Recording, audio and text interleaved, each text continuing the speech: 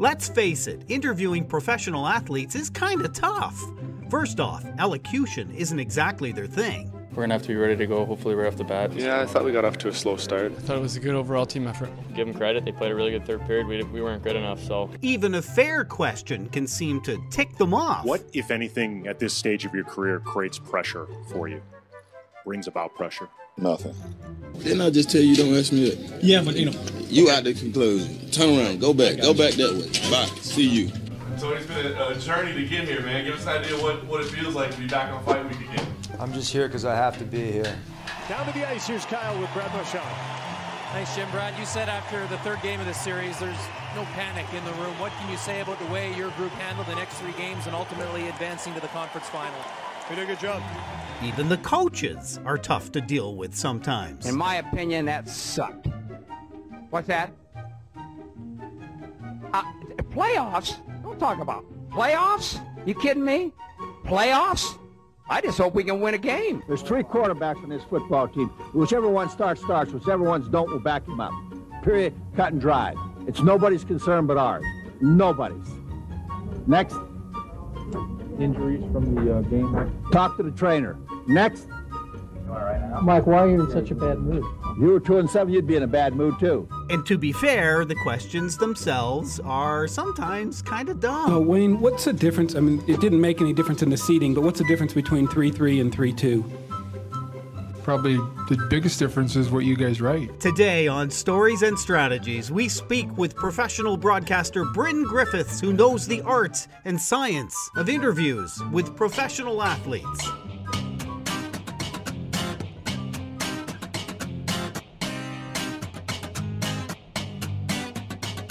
My name is Doug Downs. My guest this episode is Bryn Griffiths, joining us from Edmonton. Hello, Bryn. Hello, Doug. How are you? Good to get together. Bryn has been in broadcasting for 33 years behind the microphone, but also strategically planning and designing the content on the sales side of the business as well as leadership roles. He's contributed media reports from many world-class sporting events, including, this is amazing, 6 Stanley Cup finals, 7 Grey Cups, and 2 Super Bowls. Bryn knows the broadcast booth, and he knows the locker room. Bryn, first off, would you agree that there is a nuance to interviewing professional athletes? Part art, part science? I think there's a natural ability to interview athletes. The biggest thing for me isn't getting the information you ultimately want to get. The biggest thing for me is getting the athlete to relax. And so for me, the person who I'm interviewing, it's got to be a conversation like you and I talking right now.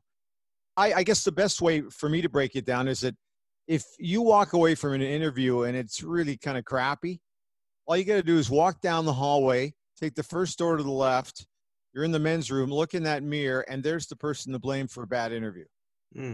I think blaming the athlete is a pretty big cop-out. I only think you're as good as the person you're interviewing. Okay, so you're saying basically help them let their guard down, but that's the thing they don't want to do. No, and it takes a little bit of time. If you're a beat reporter, it's far easier because you see the guy every day.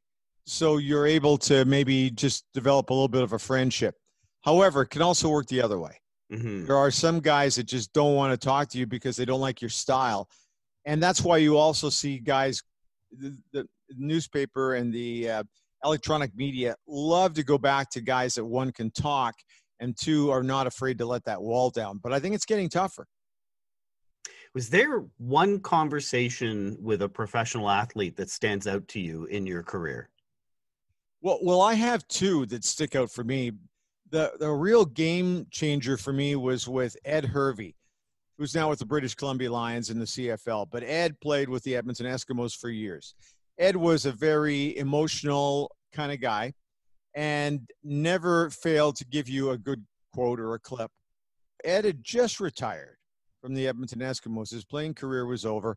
And my co-host at what is now TSN 1260, back in the day when we launched, it was part of the team network across the country.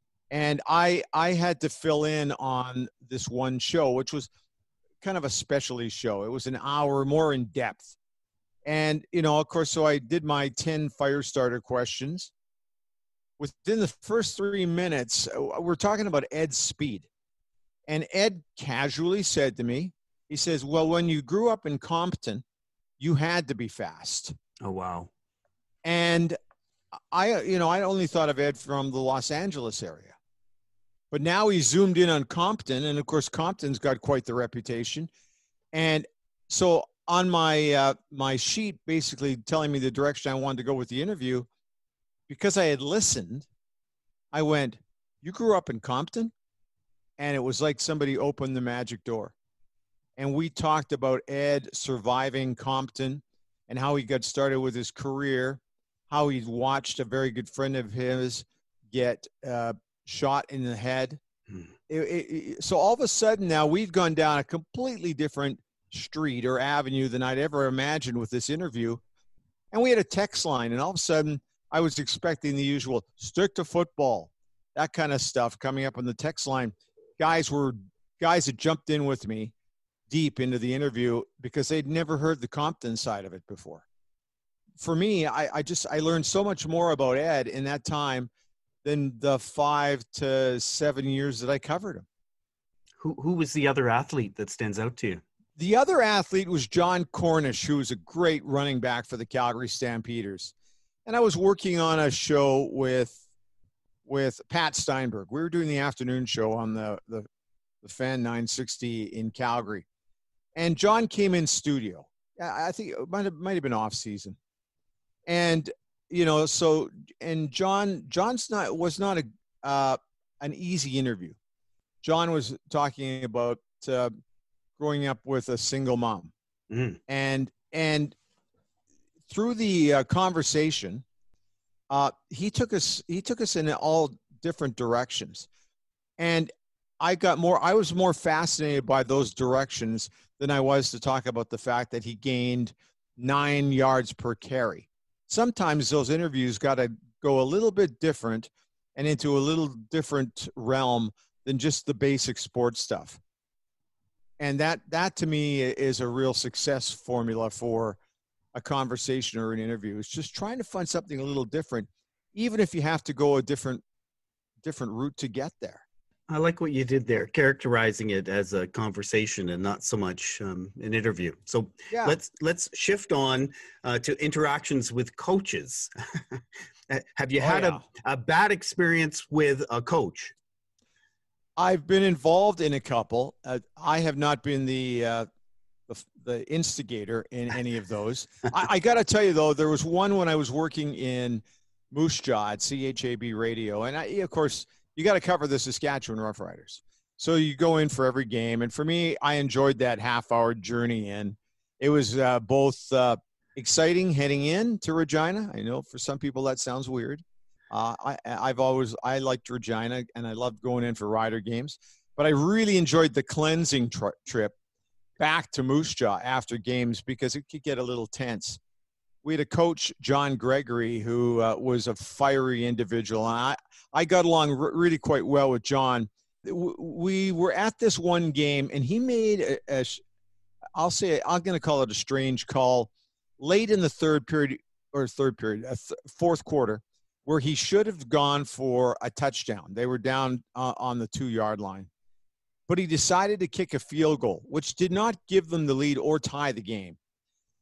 So, and sure enough, they never got the football back. So they never had a chance to win it. Well, and you got to ask. Absolutely. So I'm walking down the walkway from the press box in Old Taylor Field, and all you can hear are the fans going, why didn't he go for the touchdown? Why? I don't understand that. That's a strange call. Okay, so ultimately your goal is to go down to any locker room, talk to any athlete or any coach about, the questions that the fans want an answer to. I got beat to this one by Nick Miliokas of the Regina Leader-Post, but because he's a beat writer, John was a little more. I don't think he liked Nick, and he blew up. He goes, "That is a dumb question. That is the stupidest question." And you could almost see his face is starting to turn red. We're going to have a Mount Vesuvius here in about 30 seconds. He's going to explode. And of course he did. And he had a piece of chalk in his hand, and he threw it at Nick. I'm standing right next to Nick, and we both kind of split, and the chalk hit the wall behind us. And then I jumped in. I go, John, that's not a dumb question, because on the walk down from the press box, we just heard about 20 fans wondering why. So our job to come down here is to ask you why. We're not second guessing.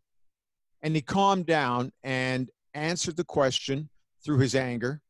I got a call from John the next day apologizing for throwing chalk toward me, even though he said it was more meant for Nick. But it doesn't matter.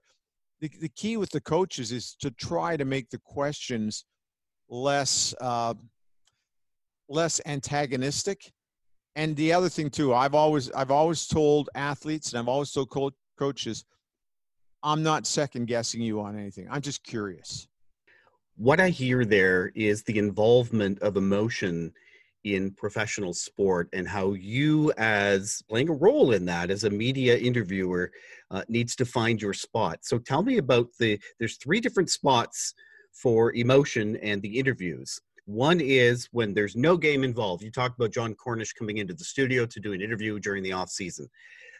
Another is pre-game or pre-match, before they're about to go out there and engage in battle. And the other is post-game or post-match. What are the 3 different kinds of emotions, and how would you approach the interviews differently for each?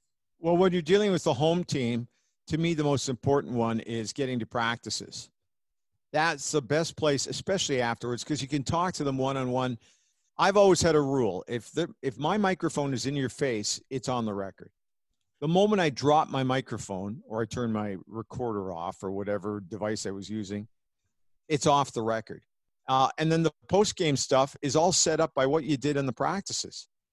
If there's a trust level between you and the athlete on the home team, you'll be amazed at what you'll get. And it can happen too sometimes with athletes who are from out of town. And I stumbled on an Eric Lindros one. Let me just quickly throw this one at you. For some reason, I got down to the Flyers locker room before the rest of the Edmonton media. And Eric Lindros had just scored in overtime. All the other guys were up in the press box. And I just happened to be standing downstairs by their room. And they just happened to be opening up the locker room at the same time. I said, oh, you're not going to wait the 5 minutes for the boys to cool down? No, go on in. So I'm sitting right beside Eric as he's taking his jersey off, which is really unusual for a media person to be in that position. They're usually, these players have got their 5 minutes to cool down to get their quotes ready to go, like that. Well, you just take it one period at a time. You know, right. We've heard them all. Yeah. And all I said to Eric, and I didn't even use a question, I go, wow, that was pretty crazy. And he just went and he gave me about a 40-second clip about what a crazy game it was. And then, of course, the rest of the media guys came in, and I saw that wall start to go up. That protective athletic wall went up.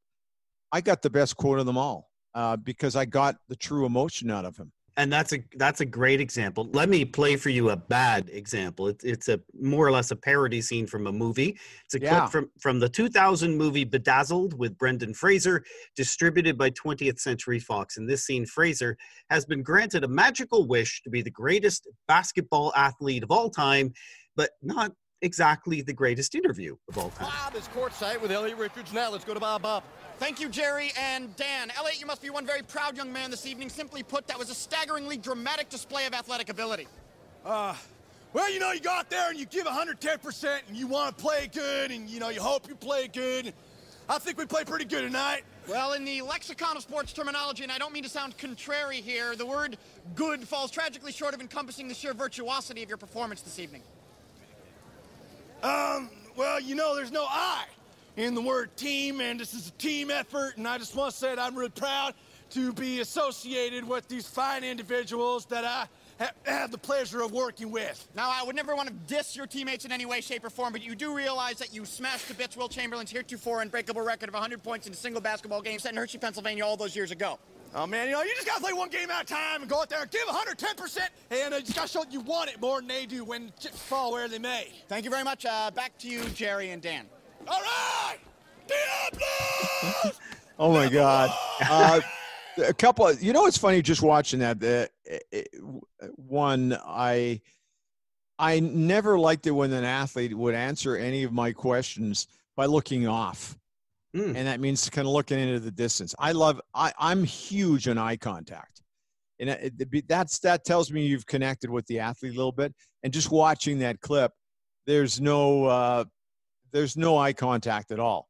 And of course, we rattle off all of the, and both parties extremely guilty of rattling off as many cliches as possible. As I told you, I'm huge on conversation. It's got to sound like a conversation to me, and it can't sound like an interview. Some of the hosts get it. The three guys that I love, Howard Stern does a great interview now. Now that he's past all the craziness where he had to be the shock jock to get people to pay attention, he listens, and he's not afraid. He's very brave to go down different avenues and different streets, but he's also great at bringing it right back onto the main avenue that he wants to go. Charlie Rose on PBS was fantastic at that. I always like the one-on-one interviews over a table, dark background. Charlie also is another brave individual who is not afraid to ask a tough question. James Lipton, the late great host of Inside the Actor's Studio, used to have a stack of blue cards. Like, you want to talk about a guy who's done his homework, but he was never afraid if something came up because he was listening to what his guest was saying. He was never afraid to go somewhere else other than just off his blue cards. And a guy that I've known for a bunch of years, I spent some time in Winnipeg, and I got to know Scott Oak pretty well. Scott gets roasted not annually, but daily, because of offbeat questions he'll ask after games. But I usually find those questions are fun to listen for the answer. And he's also very brave and bold and asking players questions that are a little off the beaten path. And those four guys, I have a huge tip of the cap to all four of those guys because they show me that you sometimes, if you're listening to the guest properly, you can go in a different direction. Bryn, I am so grateful for your time today. And I know you've been facing something much more difficult than an athlete interview. You were diagnosed with stomach cancer in January 2020, earlier this year. You've had your entire stomach removed, a gastrectomy. You've lost 130 pounds in a year. So rather cliche question, but how are you? I'm lighter. I'm considerably lighter. It was last July, and I weighed in at a ridiculous 273 pounds. And my doctor and I talked about, you know what, you got to lose some weight because I'm worried about your ticker and your blood pressure.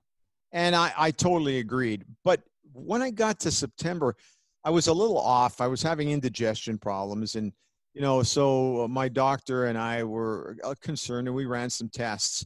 But I went to the World Junior Hockey Championship this past holiday season in the Czech Republic. I was doing a podcast from over there.